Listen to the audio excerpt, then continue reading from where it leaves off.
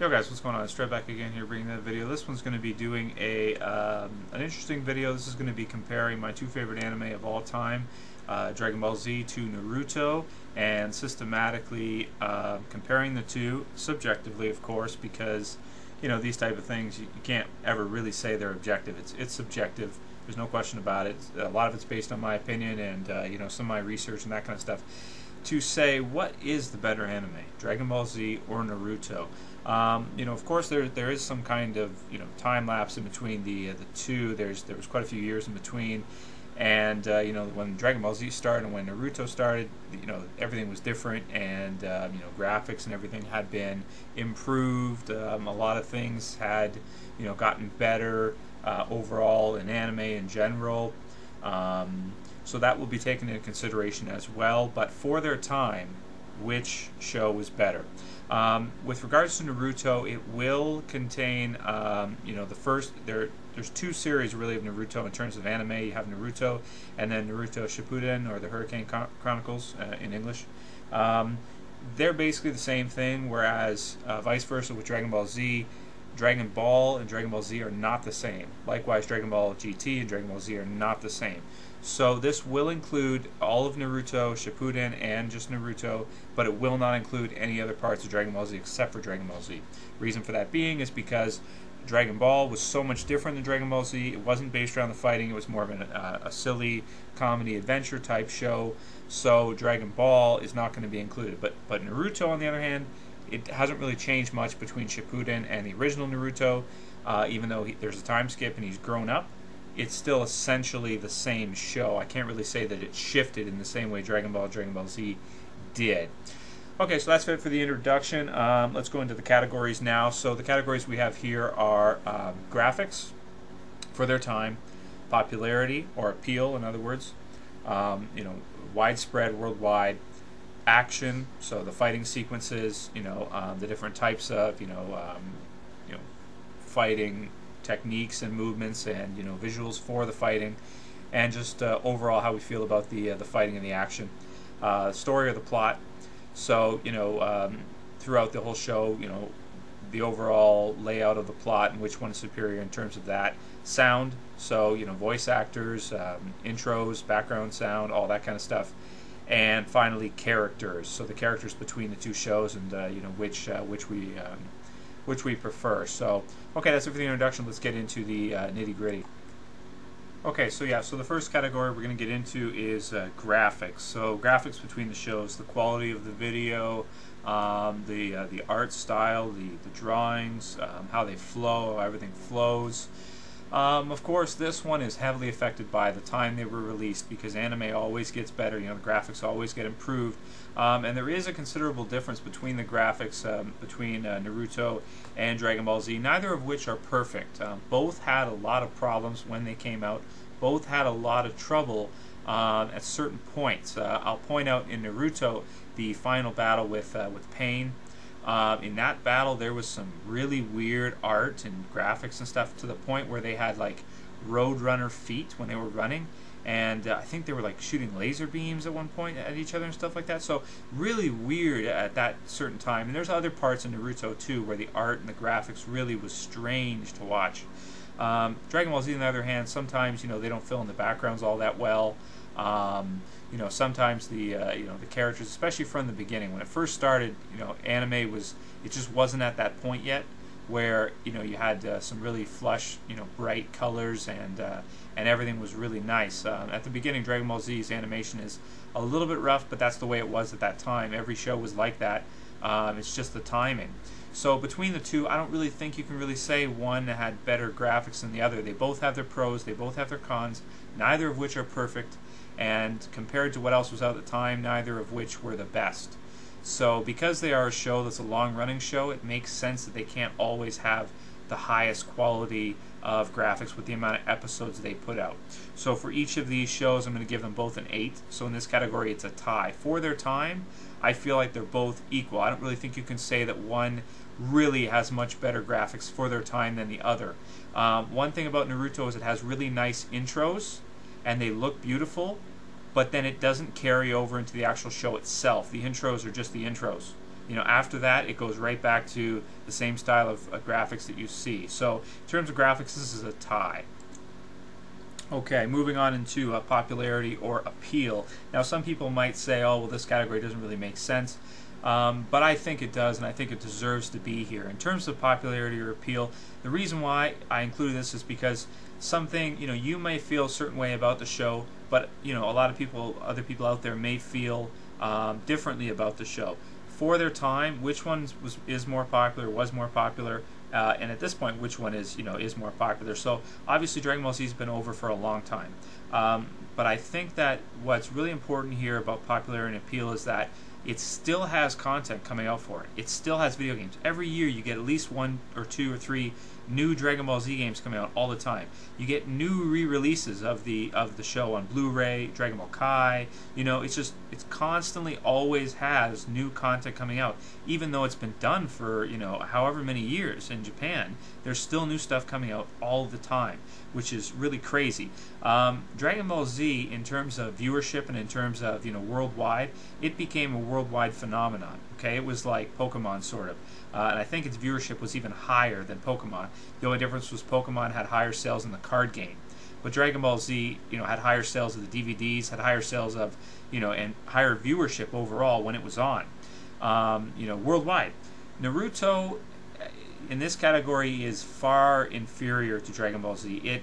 It's a great show, and I love the show. It's one of my favorites ever. But for some reason, I don't know why, but for some reason, it hasn't garnered the same kind of attention that Dragon Ball Z did.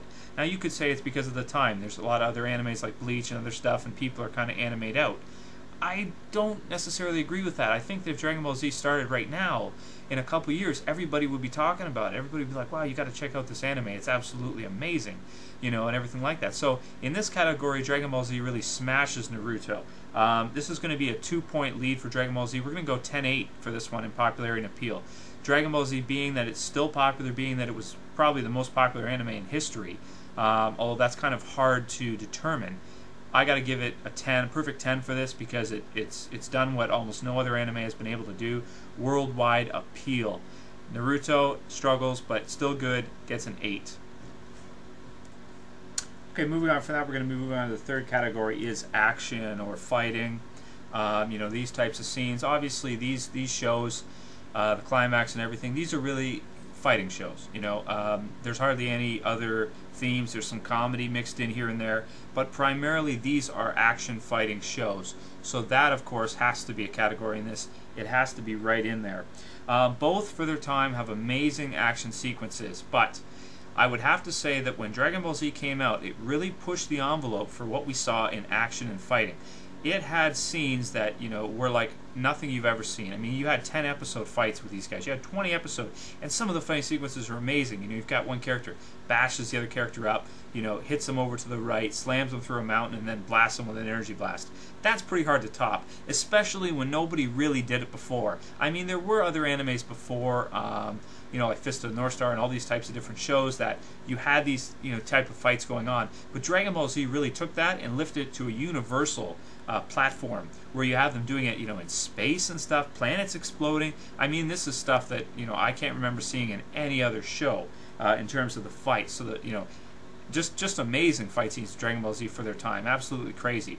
Naruto, on the other hand, has taken the fighting and making it, or has made it a little bit more sophisticated. You have different types of chakra. You have different types of techniques with eyes and different things like that. Strategies that characters have, which is very exciting to see.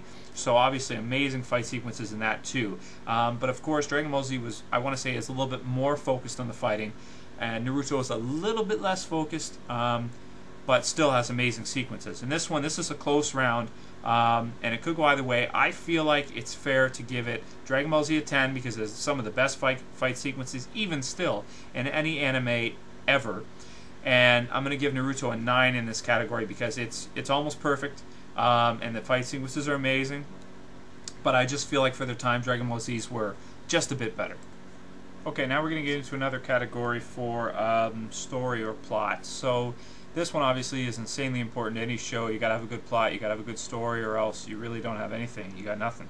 So, which of these two has a better story? Well, let's go over Dragon Ball Z first. So, Dragon Ball Z sometimes is criticized as having kind of like a simplistic story, kind of as, you know, like WWE-ish, you know, wrestling-ish, some people would say. And I don't agree with that. I think that's totally ridiculous. Let's just think about the story for a second. I mean, you have the main character who is revealed to be, you know, he's got all these powers in the first show in Dragon Ball, but you never really think that, okay, maybe he's actually not from here. You know, like maybe he's from, you know, another planet, or, you know, he's just, you get that universal feel and that universal touch with Dragon Ball Z versus the original Dragon Ball.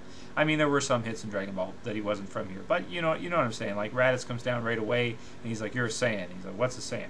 You know, well, that's what you are. You're an alien. You're from another, you know, you're another race. You're not a human, and you know, basically, lets him know about his history and his background.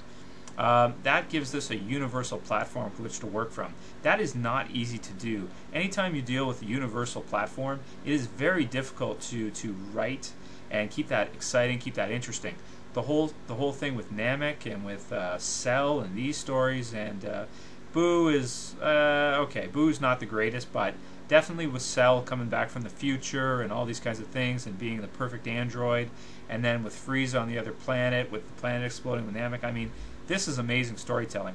How about you've got a character like Vegeta who, you know, starts off as the bad guy in the first act and then eventually becomes a good guy, and you know, there's the Majin Saga where he, you know, becomes evil again and fights. I mean, this is great. This is some great stuff. Yes, it is heavily focused on the fighting, okay, but that doesn't mean the story sucks. I think the story in Dragon Ball Z is fantastic, okay, and if you don't believe me, go read a few Superman comic books, okay, where you start to see a universal platform, and you see how they use a character like Superman in a universal platform. I'm not going to bash on any Superman fans here, but compared to a story like Dragon Ball Z, you know, these types of Superman stories I absolutely can't stand. I think they're horrible.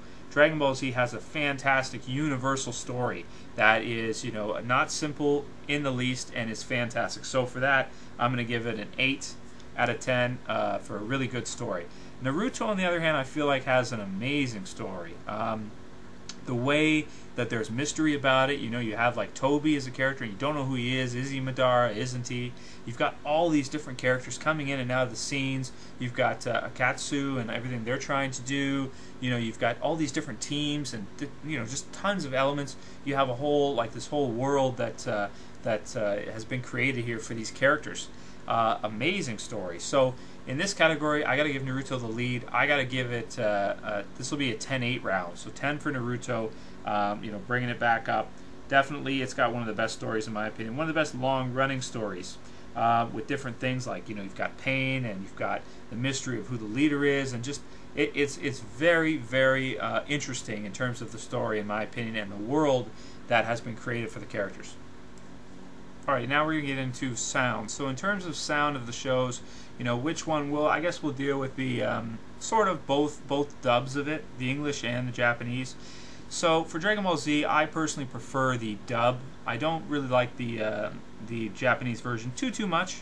Although I think it's okay, you know, obviously it's got some famous theme songs from like Chala Head. Rock the Dragon. I love Rock the Dragon, one of my favorite intro theme songs. The voice actors in the dub version I like a lot. I like the actor for Goku. I like Vegeta. I like all their voices. All their voices sound great to me. Nobody is really too annoying in Dragon Ball Z, in my opinion. Versus Naruto, I feel like Naruto, whether, you know, the Japanese version is not too bad, but the dub version of Naruto is horrible. The voice actor who plays Naruto, I think it's, I don't know who it is, it's probably actually some kind of kid. He has the most annoying, screechy voice, you know, and you don't want that for a main character. You just don't. He sounds horrific. But the theme songs for it, the intros and stuff like that, how they change them up all the time, I love that. And I really like some of the sound in Naruto. The background themes for both of these shows are excellent and timeless. The Cell theme by Bruce Faulkner is one of my favorite themes ever, if not my favorite.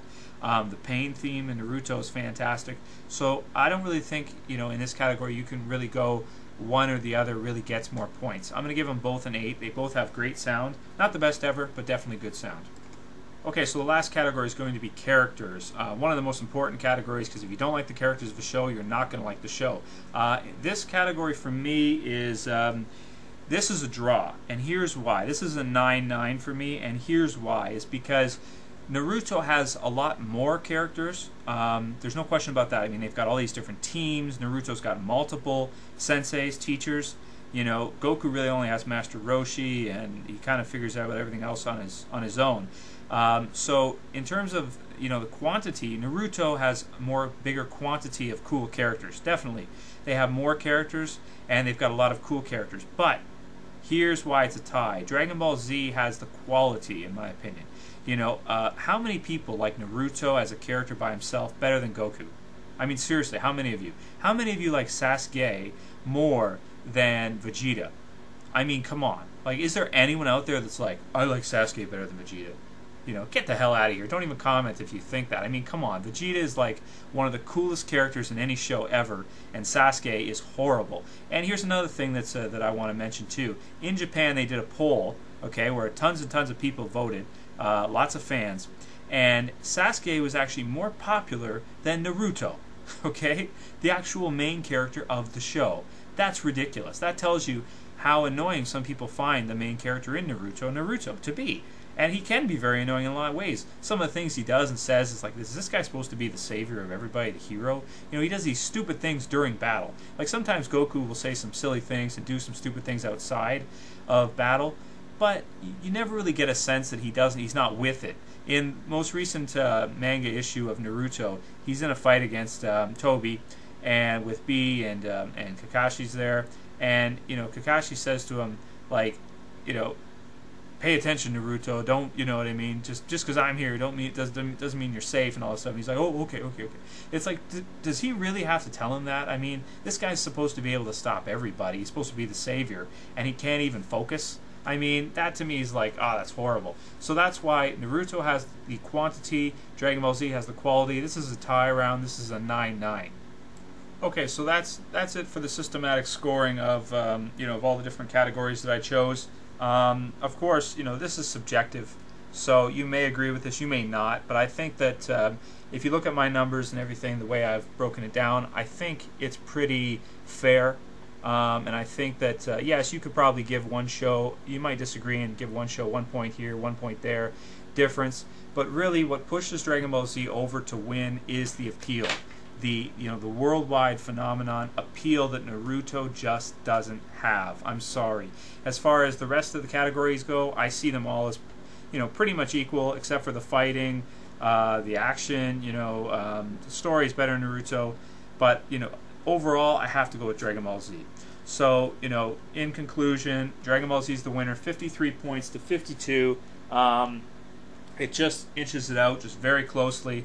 And I had to actually break it down like this because when I just looked at the shows in general, I couldn't tell which one I thought was better overall. But now that I break it down and I compare the actual important categories of each, I see that, you know, just narrowly, I think Dragon Ball Z is got to be the one to win this one. And, you know, really what it comes down to is it comes down to the popularity, the appeal, the characters being of better quality. You know, like I said, you know, Sasuke versus Vegeta, come on. Goku versus Naruto, come on again. You know, the action sequences for the time. I gotta go with Dragon Ball Z. So Dragon Ball Z wins this. Let me know what you guys think about this. Please feel free to comment. Do a video response if you want. Very interesting topic, Dragon Ball Z versus Naruto. And the winner for me is Dragon Ball Z. Later, guys. Bye.